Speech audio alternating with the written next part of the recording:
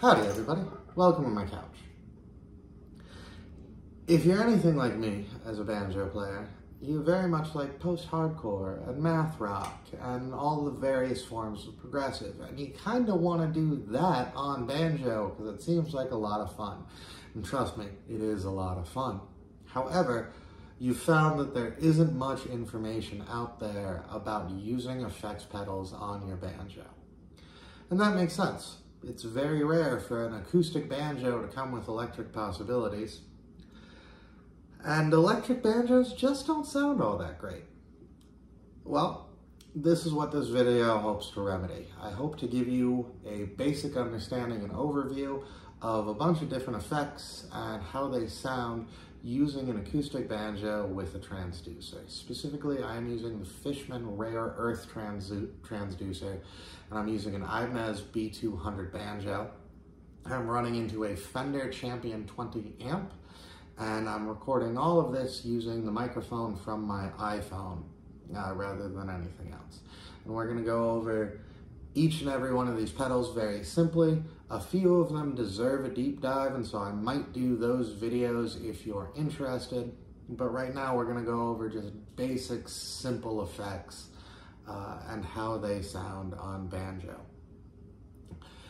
We will be doing this playing the exact same song with every single effect, because I think that is the best way to tell the sound most truly. We'll be doing Cripple Creek, because we all should know it. It's like a rule or something that we start by learning Cripple Creek. Here it is, unaffected and sloppy, because I always play it sloppy.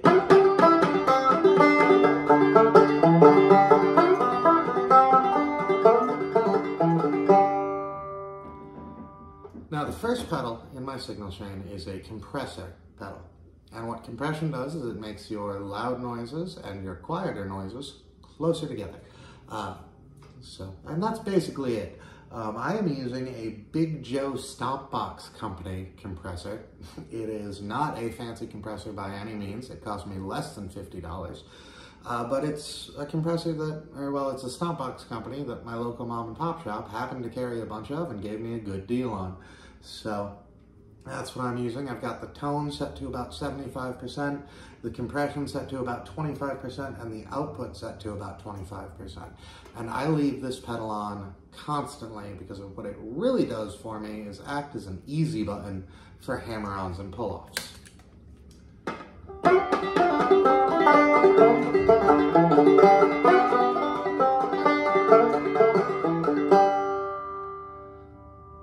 Now next up in my signal chain is a phaser. And phaser is a little difficult for me to explain, but basically when there are two signals playing at the same time, you get kind of a bouncy effect between the two signals if they're in the exact same time. And this was common on old records. And so they recreated it in a pedal. For the David Gilmour Pink Floyd tone, you set the phaser real slow and you have it just subtly behind everything that you've got going on. If you want to get an old country record tone, you can do the same thing. However, I've noticed that when I do that, it's so subtle, and I play in a lot of spaces where there aren't a lot of people playing banjo. In fact, I'm usually the only one. And so nobody notices that it's going on, and they don't recognize any difference in the tone. I usually use it as kind of like a starter pedal and then layer some other things on top of it. But here is how I have it set to get this kind of cool, almost robot tone from it.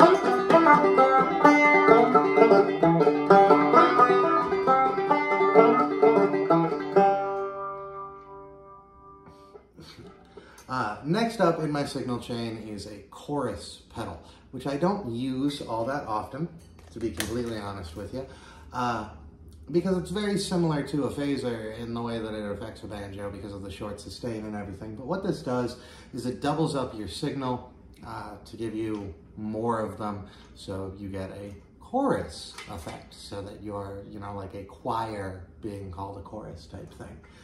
Here's how it sounds.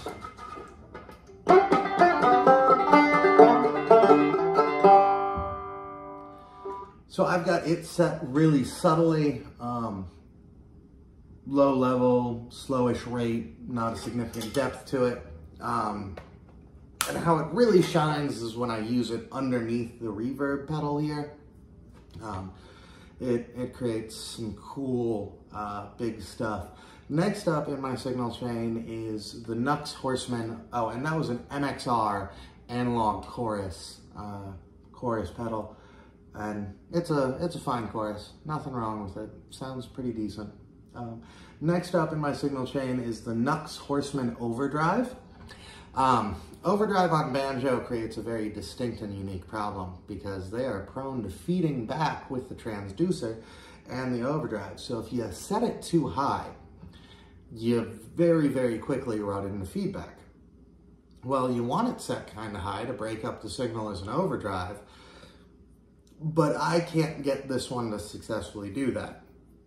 So this one, I usually set my treble kind of high, my output somewhat low, and my gain somewhat low, and it acts as kind of a treble boost pedal, which is really interesting. And yes, I have this pedal board secured to a music stand with duct tape so that you can see all the pedals, but you can hear right now the transducer picking up my voice and doing a little bit of feedback. Hopefully it won't feedback too bad on this song.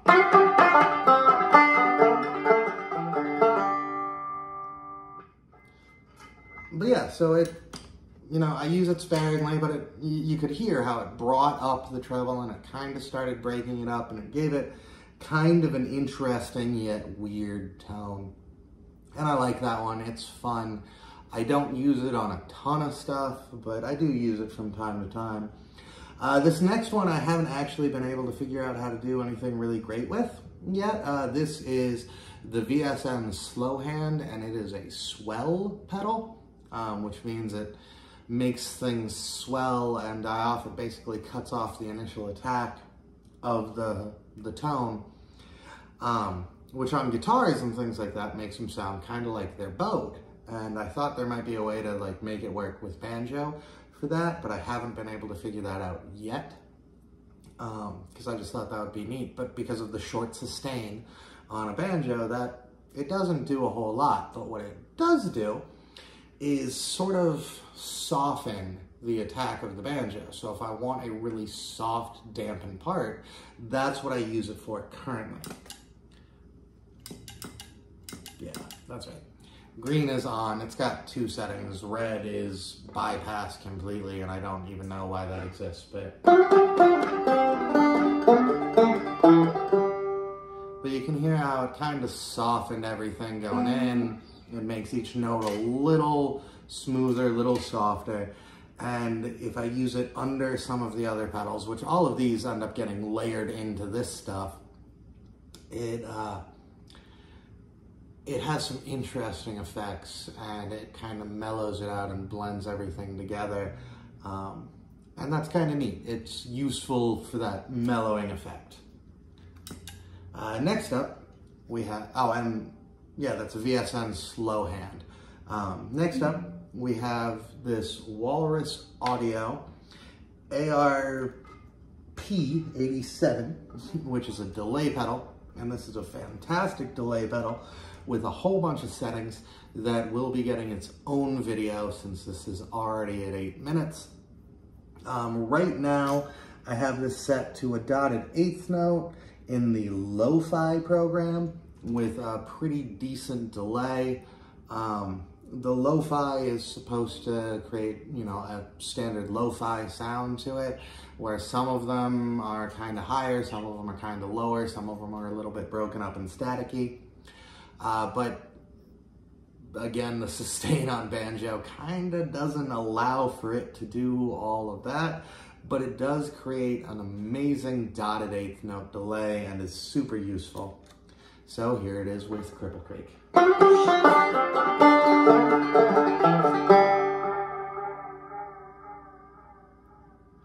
And it has a tap tempo right here where you can change the speed you're going at. I probably should have set it to the actual tempo of Cripple Creek, but I didn't feel like it.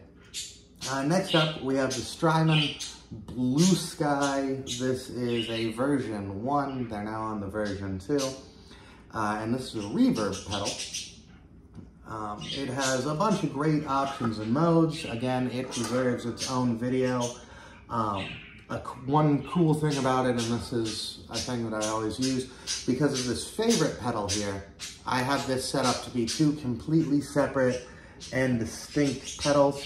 One is a standard spring reverb, which sounds like this.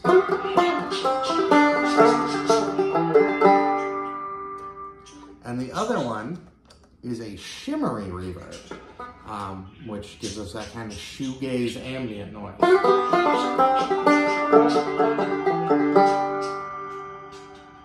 And you can hear it on the tail end there. Cripple Creek really isn't the best song to show off that kind of sound, because it's so many fast, quick notes in succession. That's the kind of thing you want to do on something with a decent amount of space, to get that kind of spacey effect, and it's really cool.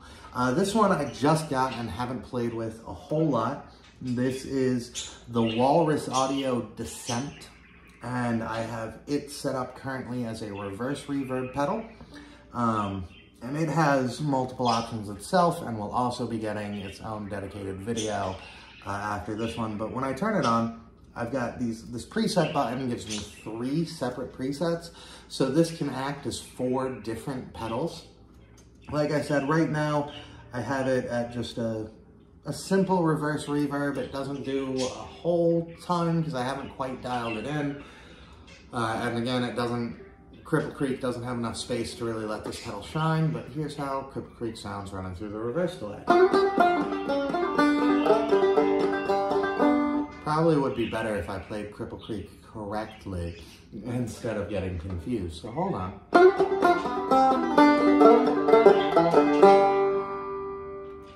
And so you get this like kind of chunky reverse delay out of that. Again, there's not really enough room on Cripple Creek for it to take over, plus you're having the acoustic sound of my banjo against the amp sound, which is normally what I try and do. I try and run it so that you get a somewhat dry acoustic banjo signal, and then all of this creates kind of an after-back effect. But yeah, so that was a basic rundown of effects pedals on banjo. As you can see, they're pretty cool, and they allow you to do some neat stuff. I will post a video here in a minute of me playing with the vocals that I do and showing you the pedals that I have turned on for that particular song. That will be off an album that I have coming out of affected banjo and spoken word that's kind of fun, that you can find on Spotify under Coal Mine Canary. If you like this video, if this was useful to you, please like and subscribe, because that will help it do stuff, and then I'll know to make more of them and to continue doing this, because I hope it has been useful and helped you reach some more ideas about things that you can do with your banjo. There are some people who say that you never need to affect a banjo, just make it. And to those people I say, but it's fun. It is a lot of fun to be playing with this and to use it and to get these crazy sounds from my banjo. I just adore it. And yeah, thank you all very much for watching.